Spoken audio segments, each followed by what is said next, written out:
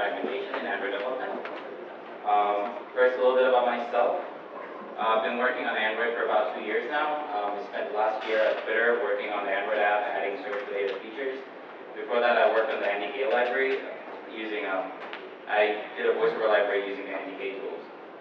So that's basically my background in Android. Let's go over what we're going to talk about today. Oh, by the way, you can follow me on Twitter. If you have questions and stuff, just send it towards me. Alright, so we're going to cover some of the fragmentation points that we see in Android. A lot of you would probably know about it already. Some of them will be hopefully new to you. We'll see. We're going to cover some of the battles we've faced at Twitter and some of the steps we've taken to make life easier. And then at the end of the talk, I'm going to leave some time for Q&A. Cool. How many of you have seen the Open Signals report about fragmentation in Android? Just one? Okay, well, for those of you who haven't seen it, this wonderful diagram shows like all the devices out there right now. Each rectangle is a particular model of phone. The larger the rectangle, the more of those devices out there. So as you can see, there's a lot of dots out there on the screen. Actually, OpenSignal says that there's 12,000 unique devices out there, unique Android devices out there right now, compared to 4,000 last year. Let's look at the other differences that we have. Screen sizes. Each one of these rectangles represent the screen size of the Android device you can see. The darker the blue, the more of those devices are out there. There's over 50 different screen sizes you worry about. On top of that, there are manufacturer differences. How many of you have Samsung phones? HTC? You? Okay. Sony? Nexus? Yeah, there you go. Okay. Yeah, so as you can see, there's a wide variety. There's actually a lot more. There's a Wii, there's GTE, phones that we don't sometimes see in the US. So what happens is, with all the OEMs, except for the differences that the user sees on the upper level with the new UI and all of that, they actually make changes in the Android stack, which may affect you as a developer. They also have SDKs out there that provide some of the features that they've added. And then sometimes they just have fundamental differences, like for example, the Kindle has a different notification service altogether from Amazon. On top of that, phones have hardware differences. There are phones with hardware buttons. As we know, some phones don't have any buttons. Some phones will have different buttons. There's a search button. There's a menu button on some of the older devices. Actually, some of the newer devices seem to have it once in a while. So it's pretty hit and miss. Like, there are just differences. The camera support's different. As you know, some phones have a camera only in the back. Actually, it's rare now to find a phone that way. There are. There's like GPS differences and all that. So there are a lot of differences, including hardware keyboard that iPhone developers don't have to worry about, but you might want to. What about the Android stack? There are 8 different API levels out there right now that are in the market being used actively. Jelly Bean has managed to spread a little faster, so it covers almost 50% of the market share. But a 3-year-old Gingerbread device has 1/4 of the market share still.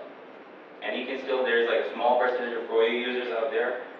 I mean, it's just the way it is. There's a lot of coverage, a lot of devices out there, a lot of software stuff. How many of you over here use Twitter? Only a little bit here. Anybody tweeted about the November 11, 2011? No? Nobody?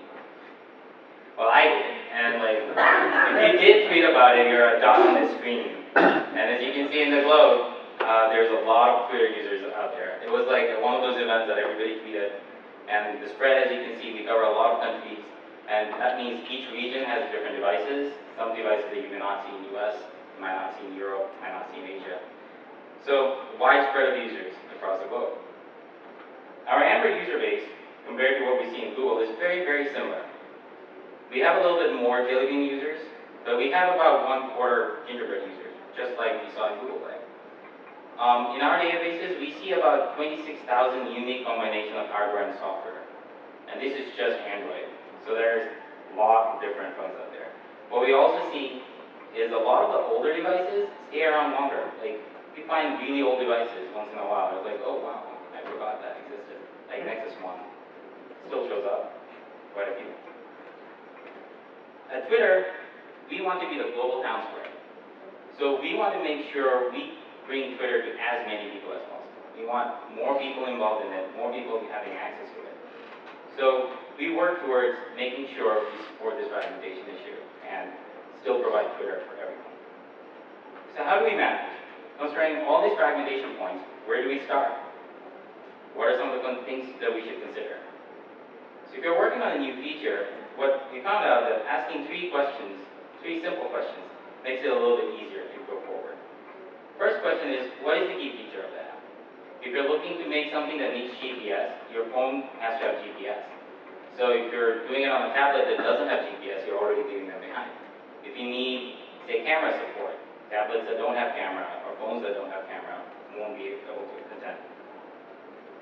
Next is, what's the minimum API level these features are available at? So for example, if you're using NFC, which was introduced only in Gingerbread and Up, so you have to make sure that, okay, my app will work on Gingerbread and Up. And so Froyo users will be left behind. You might be okay with that because the feature is just not available to them. And finally, what are the legacy devices you're comfortable leaving behind? Now this is a trick question because even though they're legacy, you might want to cover them, but you need to have more information to understand what you can do. So one of the things that makes it easier is knowing your user base. So going back to the Twitter Android users that we had, you can see that Honeycomb and Eclair is a small sliver of users out there.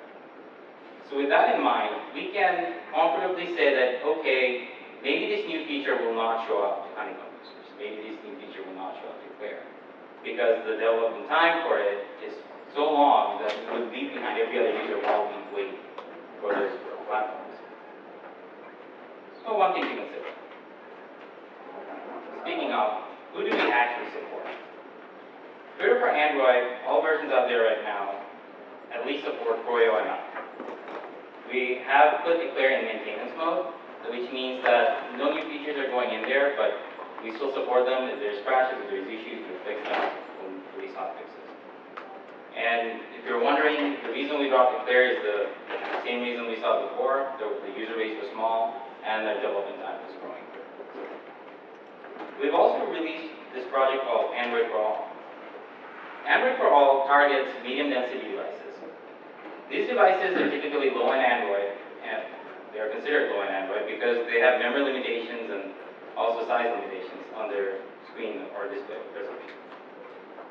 So to do that, we wanted to make sure that they have a good experience and they do not end up in a position where installing our app stops them from installing other apps because of memory limitations.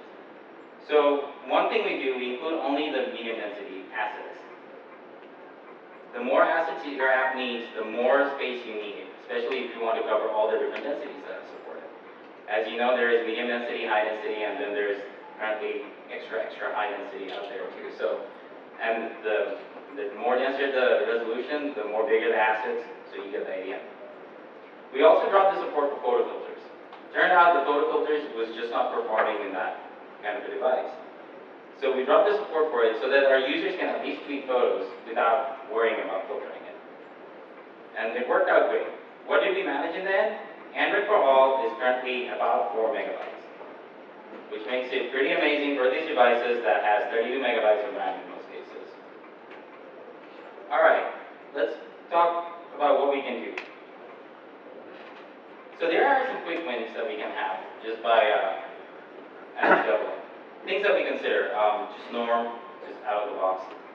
So one of the things that you want to worry about is the different screen sizes and the orientation. Your phone can be in portrait, it could be in landscape. Just by using display-independent pixel and scale-independent pixel, you can actually get a lot out of it. So display-independent pixel is basically, if you think of it as a 1-to-1 pixel for medium density, you can use the same size, and it would scale nicely for all the higher densities. And scale-independent pixel is actually used for text. So if you use that for all the text sizes, you can go into Android and say, I want my text bigger, and your app will automatically adapt to it. Here's an example. Do you guys see any differences between the two? So what's amazing is, as you can see, the layout of both of them are pretty similar. The position of the tweets, even the height of the tweets and everything, it actually looks almost identical. Whereas the screen on the right is a 1080p screen, and the screen on the left is a 720. Only differences are just using the nice display-independent pixels for sizes. What else is there? Android tools support a resource overlay system that you can use to support all these various things. And one of the things that we use that for is for multiple languages. It's actually really easy to have your app support multiple language in general. But so let's dive into it a little bit more. Twitter for Android supports 37 different languages. We have a translation center completely supported by community translators. We love them for it. They have made Twitter for Android available in all these different languages. The few languages that are a little out of the norm for support are the RTL languages. For example, Arabic, Farsi, and Hebrew. Those are the 3 support languages we have. Actually, if you guys have any questions about the translation center, please meet us by the booth. After the talk, anytime during, we'll be able to get you questions. Here's an example tweet. This tweet is in Hebrew. Anybody read Hebrew? No. Okay. It's just talking about peanuts. Anyway, so this Hebrew tweet, as you can see, is right to left. The text of the tweet itself, which is great for a Hebrew tweeter. However, these tweeters, they're used to the flow of the app to also be right to left. So there are things we can do to make it easier for them so that they feel more at home. Let's just focus on the avatar over here. Here's the style that we use for the avatar. As you can see, we have defined the size of the avatar, we have defined the positioning, and some padding around it. Simple stuff. To have it supported for RTL, one thing that we do is we subclass this style and change only the necessary attributes. Here's the change. So this subclass, as you can see, only thing we adjusted is the padding, the position of the avatar. We left the sizes behind because we're inheriting that from the parent. Doing so and the other necessary changes for this particular view, we end up with the tweet that looks like that. It just flows better. They are used to this, they want to read right to left, and it's just presented right to left. How is this used in the layout itself? So here's the layout for left to right languages. Notice I highlighted the style that's being used on the avatar. Only thing we did is name the avatar and we applied the style. On the right to left layout for this particular thing, the only change that we really have is just the style change. So as you do the layout and you use the layout over the resource overlay features for the Android build tools, all I did is I mentioned that, okay, this particular layout is for Arabic with the AR, and we're also versioning it, and I'll get into detail for that one, for Jelly Bean and saying that this is what we support. There are obviously other changes, as you see, as we are laying out the rest of them, like username and all of that, but we're just focusing on that. So what do we know about right to left? Here's what it looks like in the full conversation. We were just focused on the middle view right there. So we know that the right to left support came in Jelly Bean and newer. So you just have to make sure you focus target on that. If you have it for the lower devices, they may not support it properly, so things will just look funky. So it's better to play safe. We share as much layouts as possible between our LTR and our left to right and the right to left layouts, and we use styles for differences as much as possible, so that way it copies up easily. There are 4 different language codes that we support. Yes, there's 4 language codes right there, but there's only 3 languages. That's just because some Android phones define Hebrew as HE, and others define it as IW. But because of that, we support 4 different language codes. And one of the things that we did that I'll cover later on is, with the help of Gradle, we actually only have the layouts for Arabic, and during compile time, we'll copy it over to Farsi and Hebrew, and that way we don't have to make sure we maintain 5 different copies of the layout. One thing that helps us a lot while testing this is using a debug setting that allows us to choose whatever language we want. We actually use it a lot for making sure that things are translated properly. We also use it to make sure our right to left languages lay out nicely and it just didn't run into any random errors. Alright, what's next? We've gone through the screen sizes and orientations, we've done the multiple languages. One big amazing quick win that you can get is just by using Android support libraries. Android support libraries are amazing. Just think about it. Fragments was introduced in Honeycomb, and Fragments makes life so easy to organize code. But you have to target Honeycomb enough. Android support libraries make sure that they backport this all the way down, and so you can actually have it in there. In fact, we do. We have it on our Twitter for Android app, and it works great. It makes sure that we share the same code, and we have really good modularity between the codes. If you're looking for some features that are used in the higher ones, and you want to go back, I suggest digging into the support libraries. It comes in handy. Notifications, for example, you can get the feature and it degrades nicely to the older versions. One of the things we use is the view pager, which actually lives only in the support library. It makes it easy for us to make the swipeable timelines that we have on the home. We also use it for user gallery in the search results, and we use it for your profile bio. By the way, Pavan and Mohammed over here, these guys are amazing. They make sure that we don't break the app, and they've done a lot of work on Twitter for Android, actually. So the key thing here to remember is use what's provided to you with the tools, let them do the heavy lifting, and you can easily get some of the quick wins. The support libraries are great. I'd suggest diving into it for some of the features you want. And and you also find things that are actually not available in different API levels. It's only available in the support libraries, like the view pager. So let's go over some of the things that we ran into at Twitter.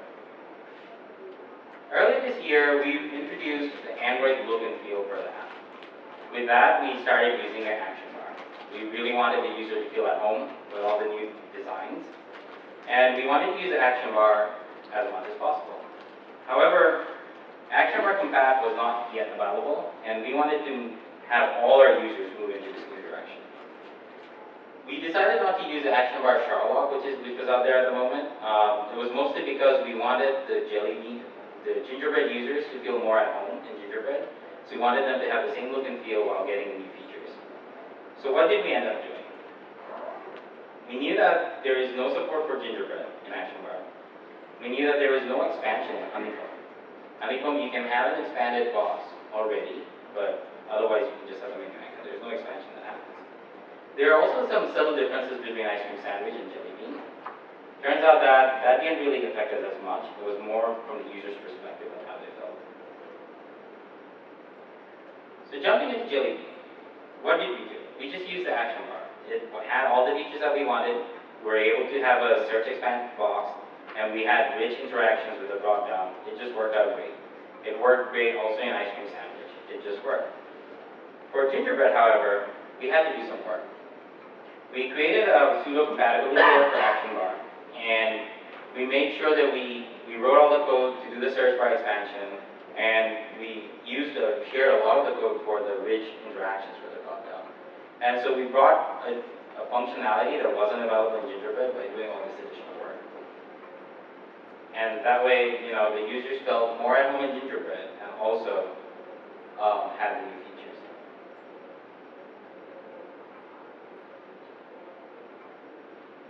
Honeycomb was a different story. Honeycomb had action bar, so we didn't really want to give them the old nav bar. We wanted them to have action bar, but then they didn't have a search bar expansion, which was something we were aiming for. And also, as I mentioned before, because the user base is so small, after spending a little bit of time, and we realized that it would require a lot of effort to do something like this, we decided to leave them with the feature set that they have and move forward. This is one of the examples that I've talked about, like where you go forward and provide the new features to a certain set of users. So what did they miss? They were using the native search, Android search feature that we had previously. So all that was great. We were using the action bar, so that worked out nicely. So the only thing they really missed is the rich interactions on the drop-down, because with the Android native search, you only have certain things you control. So how did the code look for initializing something like this? Here's our action bar helper being initialized. As you can see, a lot of the checks is about what version of the API level you're in, and depending on that, you just launch the particular class that we have. Action bar compat was the pseudo compatibility layer that we wrote for Gingerbread. And then Honeycomb had its own little layer because there's a lot of things that just wasn't there. And then Ice Cream Sandwich and Jelly Bean just worked together. One things that we learned, something that we didn't consider would affect this is hardware buttons. There was an issue with the search button and the action bar, using them together. It wasn't that much of an issue, it's more like a feature that we wanted to have. So there are a lot of phones out there that still had a hardware search button. We wanted this to still expand the search box, and instead of jumping to the native Android search. So we had to make sure to worry about that. So those are like just some of the things that you may or not consider, but may come into play just because of the way the different devices are there. The other thing is the menu button. If your phone has a menu button, there's no overflow menu. Now, Action Bar actually takes care of that, which means that if you're a new user who didn't know this, and your phone has a menu button, sometimes people don't realize that they have all these other options that are hidden in there. Especially with the newer phones, like a lot of people as they're moving on, they don't realize that they have additional options in that. So just things to consider. Alright, let's talk about some of the things about database. As you have the different API levels, each API level phone out there, in fact, it actually sometimes varies from manufacturers, so they'll have different versions of SQLite on their phones. So which means that what you think is supported may or may not work. So we suggest testing in the lowest supporting API for your app, because that would be the lowest supporting version for SQLite. How many of you attended yesterday's talk about optimizing Twitter? Okay, all right. If you remember, Leanne gave that talk. She's sitting right there, by the way. She gave the talk. So just to recap, we introduced this new Discover timeline sometime earlier this year, where we blended tweets and users together. Because of that, we had this complicated view table that we created that would make sure that the provider would give us the information as we need. Now this involved a lot of joins, and to optimize it, instead of joining the views, we actually joined the tables. It was great. It actually gave us a good performance boost. Like as Leanne mentioned, we saved close to 100 operations right there. However, what was interesting is that in Eclair, it wasn't quite the case. It actually didn't work out that well. It was too complicated, and it could not process it, and we would crash when we go to Discover. So for Eclair users, we actually have to roll back this change and go back to using the views instead of merging the tables. So just some things to consider, things that you don't think come in play, but they do. The SQLite version over here was just older in Eclair, and it ran into this issue. All right, let's talk about native libraries. As you know, Android is kind of available in ARM mostly, and then in MIPS and Intel also. And technically, anybody can compile it for any platform, but those are the supported iterations right now. So if you're making an NDK library, a library based on NDK, so native code, you have to remember that you have to provide it for each architecture that's out there. So that means that if you're building, say, when I worked on the voice variety library, I had to make sure it's compiled in ARM, in x86, and in Intel and MIPS. All of them, because we were letting other people use it, and we did not know what kind of hardware they were going for. So there's things you can provide. Now, as an app developer, however, it's a little bit more important, because you're providing it to the end user. You kind of know what you're targeting. So you can target the ARM users and get most of the market share, but if you want to cover everybody, you have to provide the MIPS and the Intel things. So the big difference for this is that it would increase either the size of your APK or the complexity of how you're publishing. Let me go into a little bit about it. Like basically, in Google Play, if you're releasing an app, you can use multiple APK versions and target it to the different architectures. But then that would mean that you're building the APK for the different architectures. So if you're actually supporting all the 3 devices, you have 3 different APKs right there. So you have to publish 3 different APKs every time you release an app. 3 different APKs to test, 3 different APKs to upload, 3 different APKs. It's just complex, and it can get more and more complex depending on what other restrictions you have.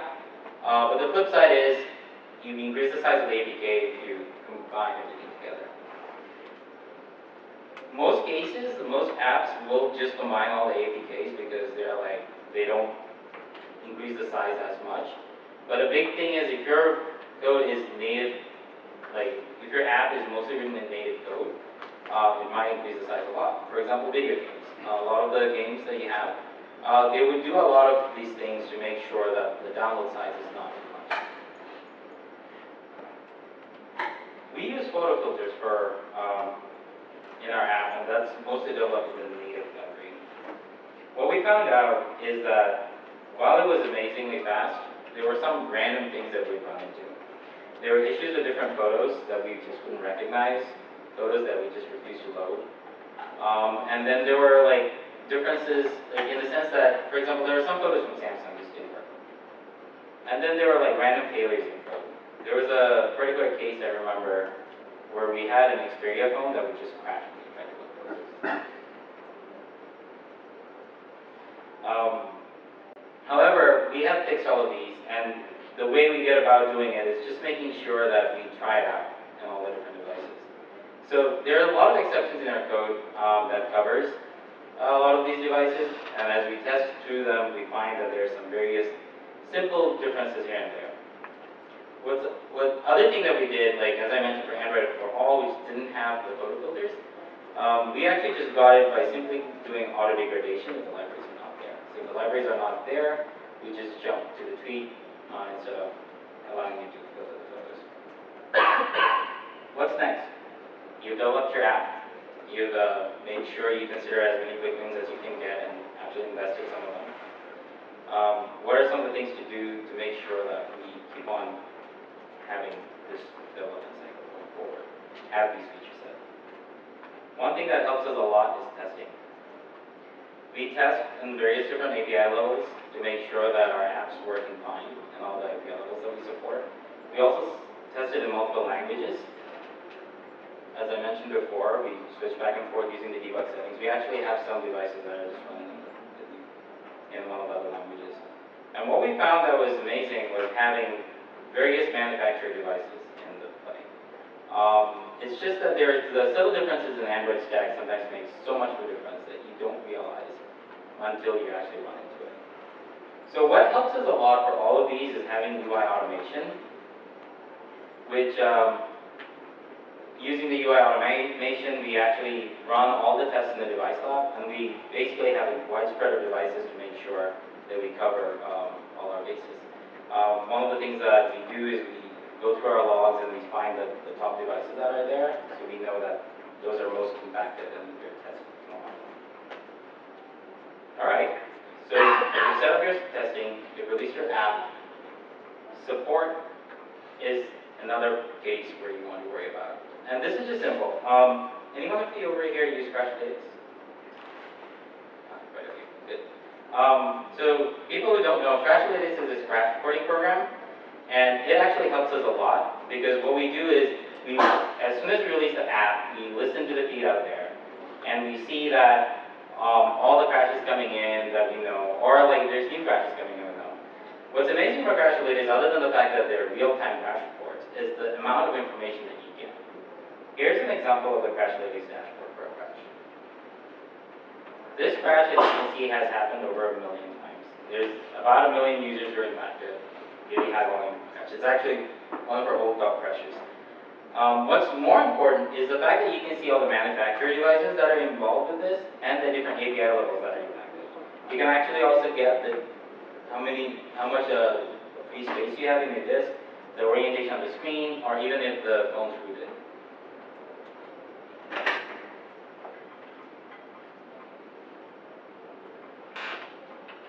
Let's roll back to build tools a little bit. So as I mentioned before, we have Android for all. And what we have is like Android for all being built, and which is actually based on the same code base. We also have an internal beta that we use. And so we have all these different flavors that we're worried about. So what we use is the Gradle release that we have this year, and Blue.io that I mentioned. So we use Gradle flavors to support all these different ones in the build. And that made it very easy in the sense that you were looking at the same code base, and as you build, you just choose which flavor you want. Remember that we still have about like 1/4 of the users still in Android for all. So as we make a release, we do the Android for all release, and we do the regular release, and all just to changing a command. Everything else is the same. Now, as I mentioned before, the multi-APK release in Google Play that you do, it requires some tricks and versions. So here's an example that we found and we use, and this is from like devandroid.com. What they use is they use numeric namespacing. So what does that mean? The example that they have is this. So as you can see, they're taking into consideration the API level, the screen size, the display density, and then they're leaving about 3 digits for versions. So the idea is that if you're targeting a particular level, you mention it, and then once you go down to everything else, all the things considered, you still have about 1,000 different releases before you need to bump the number up again. The reason being that every time you update something in Google Play, it has to be higher than the previous release that you had. So if your gap is too small, at certain points you need to bump it up high enough so that the lower APKs don't clash with the release that we already had before. Here's an example of it working. So let's say we have this release app. So we have Eclair supporting MDPI devices. I'm just randomly pulling numbers for the density here, like MDPI being 1, HDPI being 2, etc. And say the version number is 50. We have the same release for Jelly Bean and up. So as you can see, the API level is 10. And then we have the same release for Ice Cream Sandwich. All great, there's a lot of gap between them.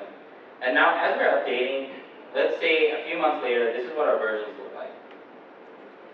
So as you can see, we've done 4 different updates in Eclair with the MDPI devices. We've done about 25 updates for Gingerbread, but we've only made like 1 update. So it can happen, but this way the gaps are large enough so you can actually release one without stopping another one. That's all I have for today. I just want to finish by saying that we understand that these phones are made differently for different people, and people like it. It's like the diversity of the thing, so it brings in fragmentation that we have to worry about, but it also brings in the diversity that we have. Thank you. Any questions?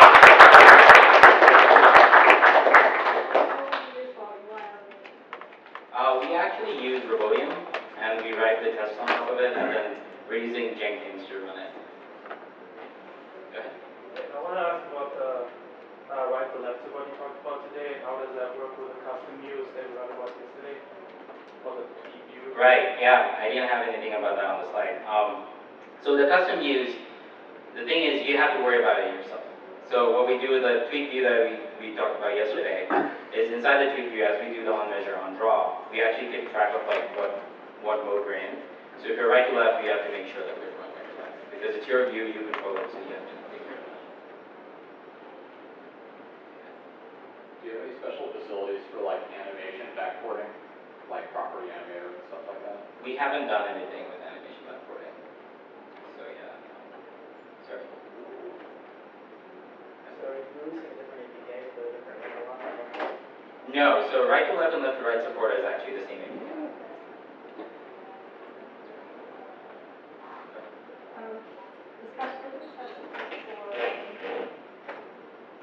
Especially has support for NDK.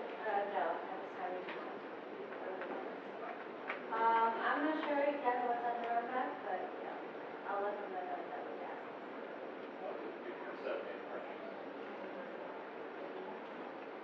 So do you use any unit testing frameworks or tools? Yeah, so we do unit testing that's happening for all the different codes we have. The testing that I mentioned was specifically for UI over here. But yeah, we do have unit testings for the features of it. Do you use any framework for it? No, we actually write our own unit tests and use the Android's JUnit. Like we're not using any frameworks on top of that. We only use it we use Rebodium for the UI tests.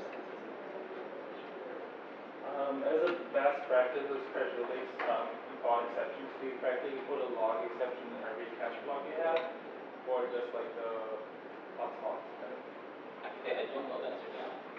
Do you know? What we do in the twin branch or that? Yeah. I think it varies. We try not to use log exceptions too much, just because we want to make sure it's really an issue. Well, it's just a regular crash, but we do. Let me take this back. When we know that there's an issue that we can't reliably handle and that we're unaware of, we will use the log exception so that we can see what's going on. But we don't have that in a lot of places for our code, because that does add extra adding a try-catch block like that does add extra overhead to the code. Yeah, alright. So the way I understood versioning, right, so each release of Twitter might have, several APKs deployed Right. in the Play Store, one for each version, is it? Right. And so part of your builds is actually to produce those different APKs, right? That's what you said. That's correct, yeah. So what's the difference in some of these? Because the way you described, solving fragmentation issues via the source files and things like that. Right. So, for example, that's why when I talk about Android for All, Android for All is a separate APK that we release. That's because we wanted the APK size to be small. So that one we release on its own as a separate, in a separate version level.